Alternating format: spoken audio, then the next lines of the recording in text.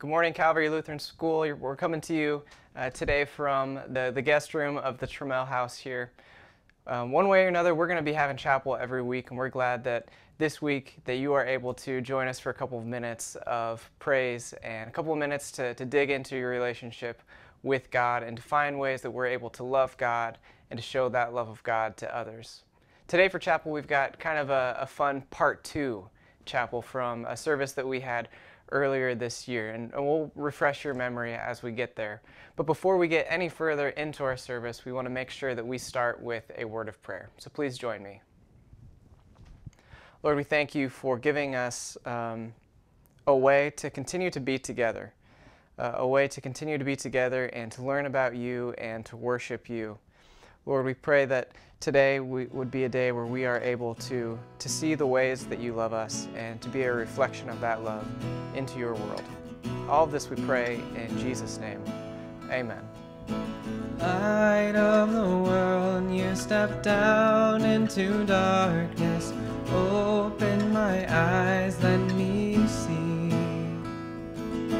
beauty that made this heart adore you. Hope of a life spent with you. So here I am to worship, here I am to bow down, here I am to say that you're my God. You're altogether lovely, altogether worthy, altogether wonderful to me. King of all days, oh so highly exalted, glorious in heaven above. Humbly you came to the earth you created, all for love's sake became poor. So here I am to worship, here I am to bow down, here I am to say that you're my God. You're altogether lovely, altogether worthy, altogether wonderful to me. And I'll never know how much it costs to see my sin upon that cross. And I'll never know how much it costs to see my sin upon that cross. And I'll never know how much it costs to see my sin upon that cross. And I'll never know how much it costs to see my sin upon that cross. So here I am to worship, here I am to bow down, here I am to say that you're my God. You're altogether lovely, altogether worthy, altogether wonderful to me.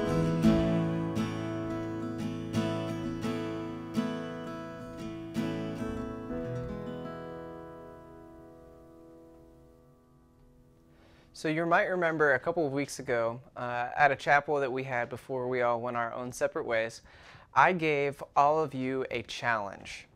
And the challenge that I gave you was pretty simple. It was just to make people stare at me. And I helped you out with this challenge. I brought in a couple of different pieces of clothing, and I asked for some volunteers, and these volunteers each got to pick one piece of clothing to make one outfit that I would wear all day until I went home after work was over. And you guys accepted that challenge. And not only did you accept the challenge, but I'm going to say that you succeeded. So here's a picture of the outfit that you put together, and you can't see it all, but I'll show you from top to bottom what we had here. So here was the Viking mask or the Viking helmet that you gave me, and then the disguise with the glasses and the plastic nose, and I had the big eyebrows and a mustache. And then moving down, we had the Christmas sweater, and then we had like the baby onesie Pacers jersey that kind of acted like a bib or an ascot. And then also what you can't see behind this is that I had the swim trunks over my khaki pants. And so I had this outfit on. I told you I'd wear it all day until I went home and work was done. And part of this was every day at lunch, I go home and I eat my lunch and I take my dog for a walk. And that's the picture that you're seeing here. We're out for a walk in the neighborhood, and you'll notice that even my dog, Jessup, I'll zoom in as much as I can, she's staring at me. So you guys accepted the challenge, and you were successful in getting people to stare at me. Because on this walk, I had the garbage man. He stared at me, was very confused. Multiple of my neighbors stared at me, very confused. Multiple people at school even that day. Some people were just confused, like, why would I do this? Some people just laughed and, said, oh, that's Sam. I'm sure he's doing something goofy. But, this walk, this wasn't too bad for me. Even though people looked at me strange and, they stared at me, it was okay because I remembered what we had talked about at chapel that day, which was, we talked about Psalm 139, in which God tells us three things. First, he says that he created us. And because he created us, he knows us. And because of all of this, he says he loves us. We've got a God who created us, who knows us, and loves us. So I walked around on this walk with my dog, and people stared at me, and I was good. Because I said, hey, God knows what's under here, and he loves it. Now, the challenge for me came the next day. Because on this day, I was good. I was remembering what we had talked about in chapel. But then the day after, I went and took my dog for a walk, and I didn't have any of this on. But it felt like I still had it on because people still stared. People, were looking at me like, oh, isn't that our weird neighbor who, took his dog for a walk with swim trunks and over his pants and, a Viking helmet? And it got me thinking, I'm sure that there are people who walk around every day with things that they're self-conscious about, things that they, are stressed about or have anxiety about, that none of us can see. And I started wondering, how do I treat those people? This got me feeling really self-conscious about myself for a little bit.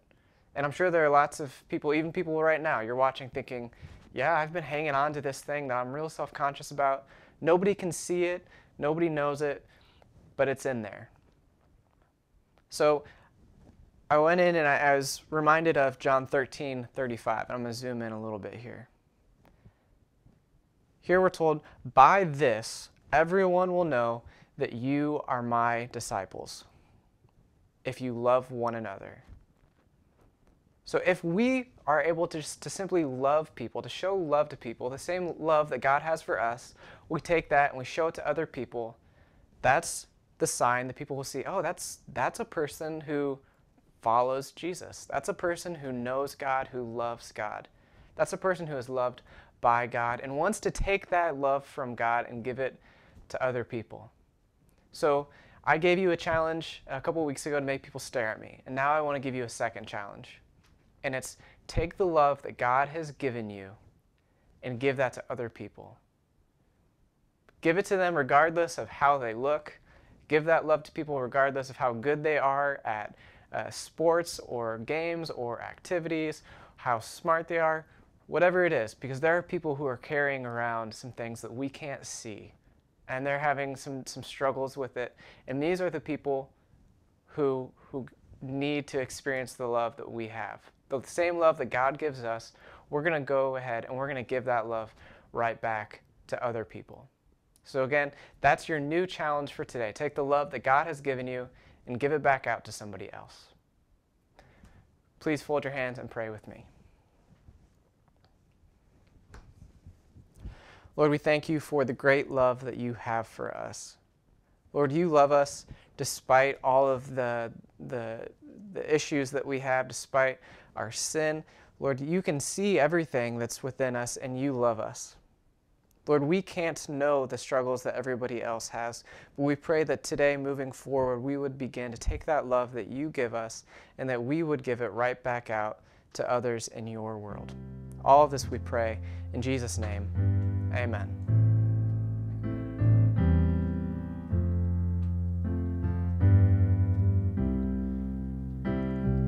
It's so unusual, it's frightening.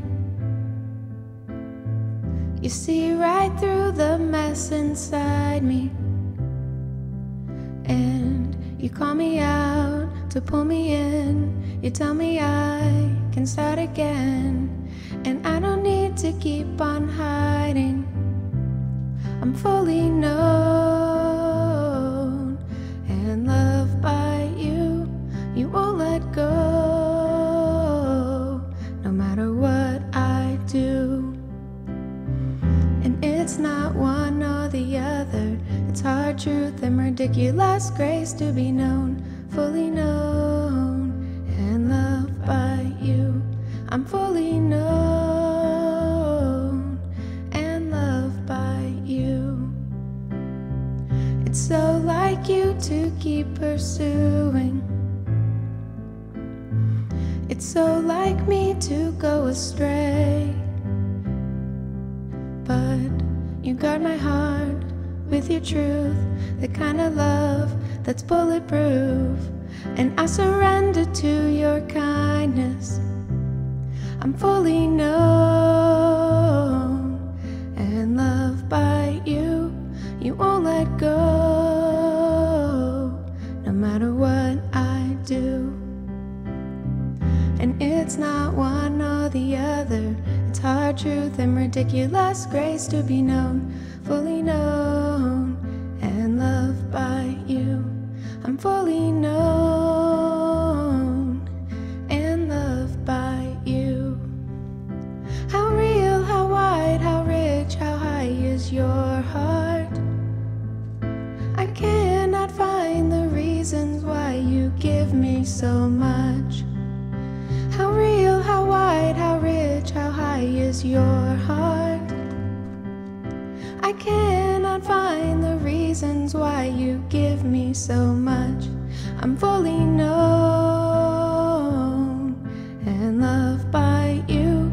You won't let go, no matter what I do.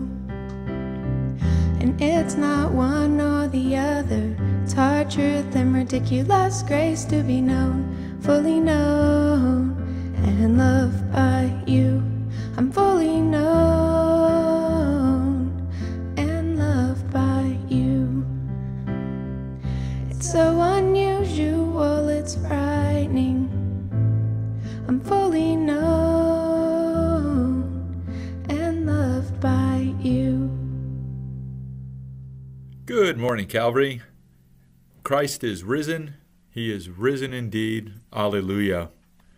We make our beginning in the name of God the Father, God the Son, and God the Holy Spirit. Amen. Who are you? This is how we begin each day with our morning announcements following Easter. We thank God for the promise of the resurrection and the hope that is ours. We have many, many birthdays to announce for the week of April 17th through the 23rd. On the 18th of April, Jackson in our 8th grade celebrates a birthday, along with Evan in 1st grade. On the 19th, Oliver Moore will celebrate his birthday. Oliver's in our kindergarten. Christopher in our 4-5 4-day class also celebrates his birthday on April 19th. On the 21st of April, Ethan in 8th grade celebrates his birthday. And John in 4th grade on the 21st celebrates his birthday. Kylie in 5th grade will celebrate her birthday on the 22nd. Jimmy in 7th grade celebrates his birthday on the 23rd of April, along with Claudia. Claudia is in our kindergarten. A very happy birthday to those being celebrants next week. Have you begun your bullying prevention poster yet? Again, the theme for this year is absolutely not, no bullying allowed. The materials are in the gym on a limited basis, or use whatever paper products you have in your home. Drop-off and pick-up procedures each week will be updated. As we continue with our remote instruction, there is less and less to be picked up. We will have a 24-hour weatherproof box out by the gymnasium entrance for those desiring to drop off schoolwork at your convenience. These weekly video announcements will be aired following the chapel lesson for the day, for the week, so be sure to continue tuning in to the chapels each week. And I enjoyed viewing with third grade this past week on the Zoom a math lesson on perimeter and area. Job well done.